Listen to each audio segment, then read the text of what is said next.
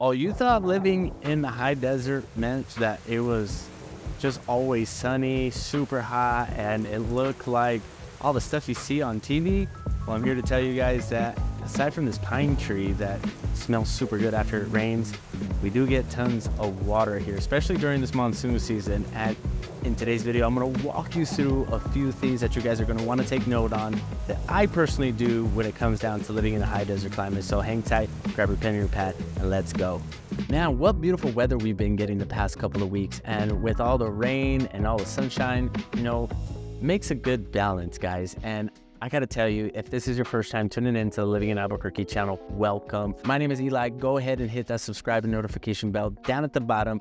That way you guys never miss out on any videos, because we are dropping videos every week talking about what our beautiful city of Albuquerque and surrounding areas have to offer. Now, just being fully transparent, as much as we love doing these videos, we would love to help you out with your real estate needs, because we are licensed brokers and we love to make sure that you're getting all the right help and all the best services when it comes down to moving to Albuquerque, New Mexico. So if this is you and you are planning on moving down with the next 90 days to next year, feel free to hit us up. That number popping up on the screen is our direct line. Feel free to hit us up. I am the one that answers all the calls, texts, and emails, and I look forward to hearing from y'all. But let's head back to the office. Sounds like the rain is starting to stop, just under a little bit, but I think we're gonna be okay.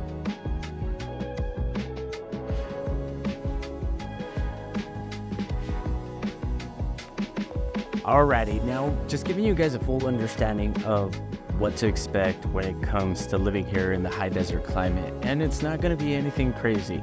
I'm gonna make this as simple as possible. You're gonna have low humidity, an abundance of sunshine, and comfortable weather throughout the whole year, right? Cool evenings and cool mornings, and then nice warm days throughout the day, right? Anytime from like 10 to like 5, it's gonna be nice and warm. And believe it or not, when that sun is rising and when that sun is actually setting, it tends to get a little warmer, especially in the summertime. So just keep in mind that we're not gonna be dealing with these outrageous temperatures of 110, 105 or anything like that. Maybe a few days throughout the year, especially in July. But after July, going into August, the temperatures start to really come down and get super comfortable.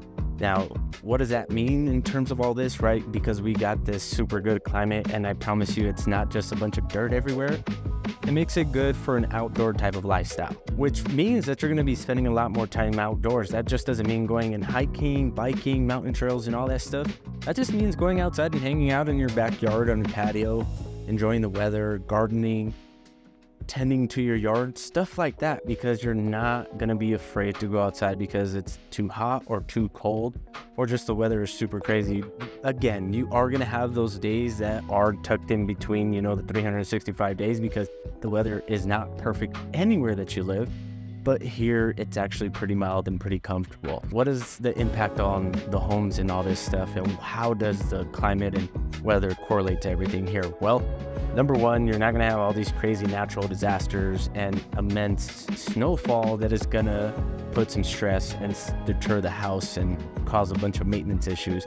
Depending on where you live, right, you may have a house that is a little bit older. It's a flat roof with tar and gravel, not TPO, which if you are wondering what TPO is, feel free to reach out, because I'd love to kind of educate you a little bit on that. But tar and gravel, where everything just kind of puddles and creates so much stress and so much weight on the roof, especially on flat roof houses. They're not pitched, that you're just going to be maintaining the roof a lot. Now, outside of that, guys, a big thing that people see when they are moving here, and I've had to explain, is that a lot of the houses here don't have gutters.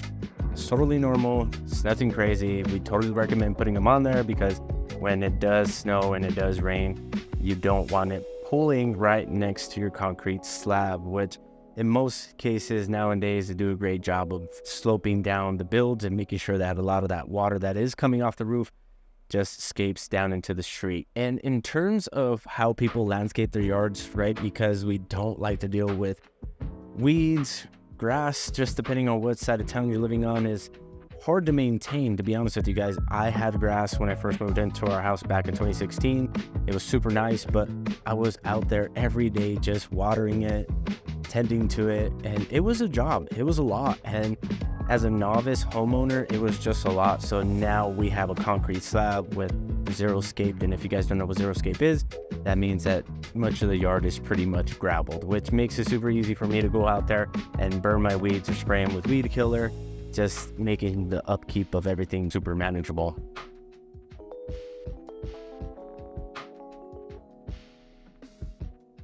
And I know a lot of this stuff seems too good to be true, it seems great, but to be honest with you, it presents some big problems. Again, I don't want to seem like we're perfect, so I want to spit it to you guys, as transparent as possible. Do we have water issues? No, but does water get scarce, and is there times where they tell us like, hey, you can only water from this time to this time?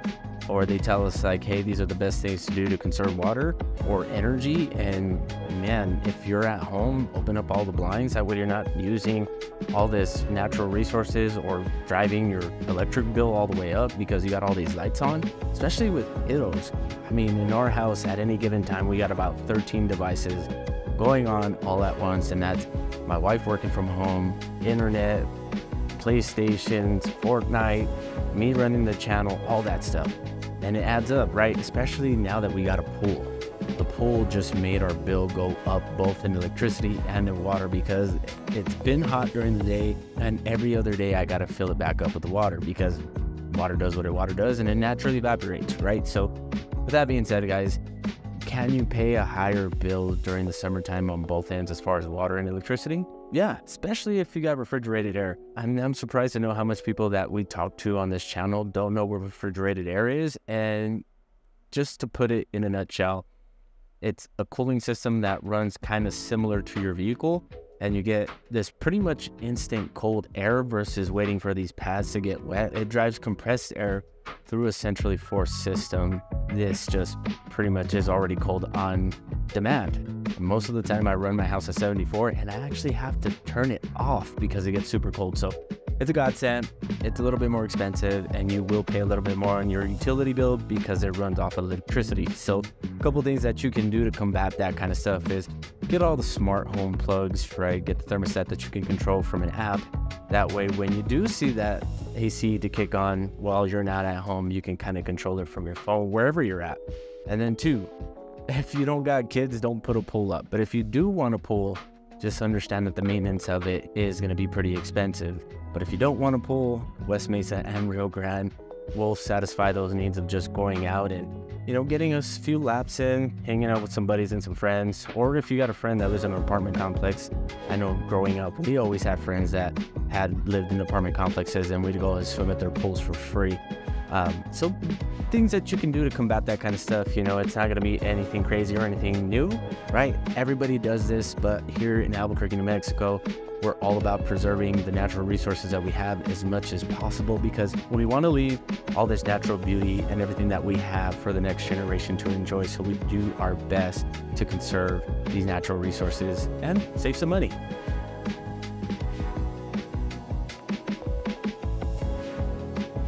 Adapting to this new high desert lifestyle is not going to be anything crazy, guys, I promise you. And I guarantee it, it's going to be a super easy transition. I love that word, super easy, because it is. It's me being super transparent with you guys to let you know that when you come and move here to Albuquerque, the climate and the weather patterns and all that stuff sometimes can be a little kind of, questionable because it can be sunny and raining, and I've had days where I'm just like, man, that's pretty crazy. But anyways, really adapting to that isn't going to be hard.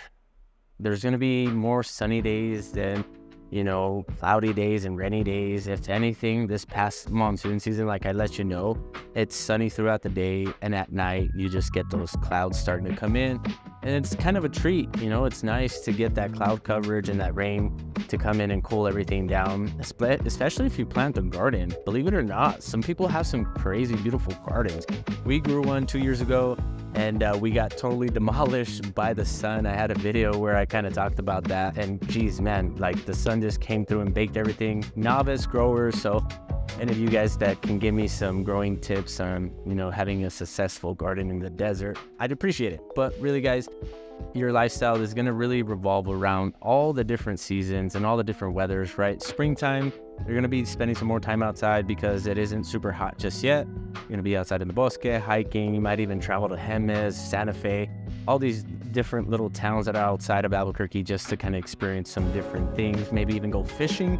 We like to do that in the springtime. We like to head up to Pecos. Yeah, the fishing just gets super good around that time. A couple other things that you can do as far as like enjoying the climate and stuff like that during these different seasons, right, is the summertime. You're pretty much just gonna chill out, hunker down, because it does get hot during the day, and then you're gonna figure out things that you can do in the evening. But having that blue collar lifestyle, that 9 to 5 kind of lifestyle that we have here, majority of the time you're gonna be at work, so you're not even gonna be bothered. You're gonna try to figure out what you can do during the weekends, maybe plan some weekend trips just to get away to maybe a Taos, Santa Fe for a staycation. Oh, Caleta, which is a resort that is in between Albuquerque and Santa Fe, which is an awesome resort to stay at. Get massages, enjoy the hot springs and all that stuff. Going into the fall time, it does start to get a little bit cooler, so you might want to go and do some more hiking, some more biking during the days, especially since the days are starting to get shorter and a lot more people are, planning vacations, doing this kind of stuff because of the holidays. And then, of course, once winter comes, it does get super cold at times. So, man, you're really going to be spending a lot of times indoors and taking advantage of those sunny days that come through during that time. But investing in layers, that's one thing that you're going to want to do, right? Good jackets, some good shorts, all that stuff. And I'm not going to say that you have to buy all this designer crazy stuff like North Faces, Patagonias and stuff like that. I wear that stuff because I personally like the brands and what they stand for. And yeah, we can never afford them when we were younger. And now that I can, I don't know. I love to be able to purchase those kinds of things for me and my family. But just buying sustainable stuff that will last you for years to come. And you don't need to have a big wardrobe either, to be honest with you guys, because fashion here isn't a big thing. We kind of just wear what we like. And me and my wife are having this conversation of, different styles and stuff like that. And, Albuquerque is one of those places that you pretty much wear simple stuff. You're not going out and trying to, present this image and all that stuff. People do, but for the most part, 80% of the people are just wearing what they like and being comfortable because of the weather, right? You're going to be taking layers on and off throughout the day, and you're always going to see jackets in the backseat of my truck year round, right? Because you just don't know. And how does the climate and the weather tie into our community and your community lifestyle and all that, right? It's a really good question. And it's going to allow you to get outside more, to enjoy more patios, go out to the breweries.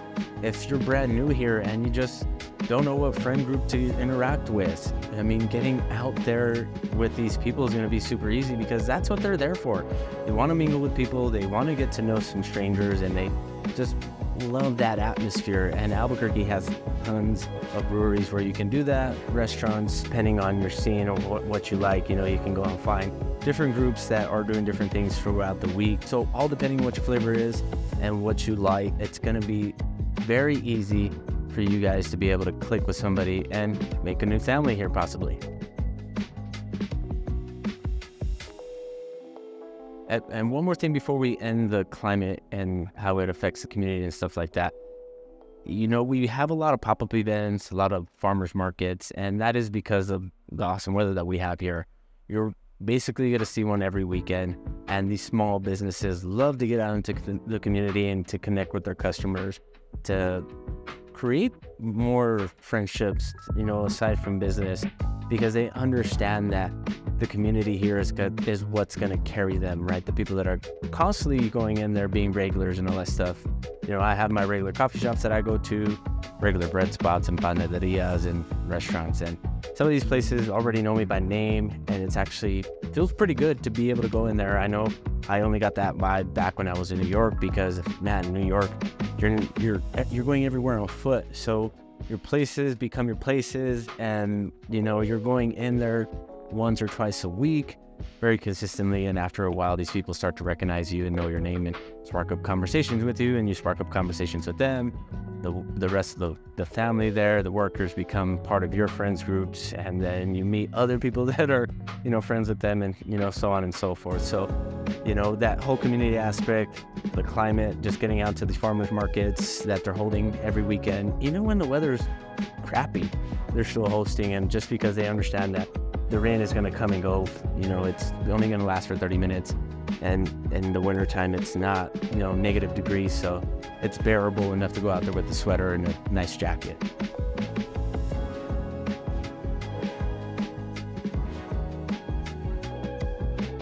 Man, what a great topic to talk about. Climate, community, things that you can do to be able to save some money and be really proactive on your sense of, combating the climate here. Now, it's not going to be anything like Florida where you're having to deal with hurricanes and it's going to damage all your properties. We do have high winds here, so we'll make a video on that, just explaining how the high winds work and how people combat living in high winds.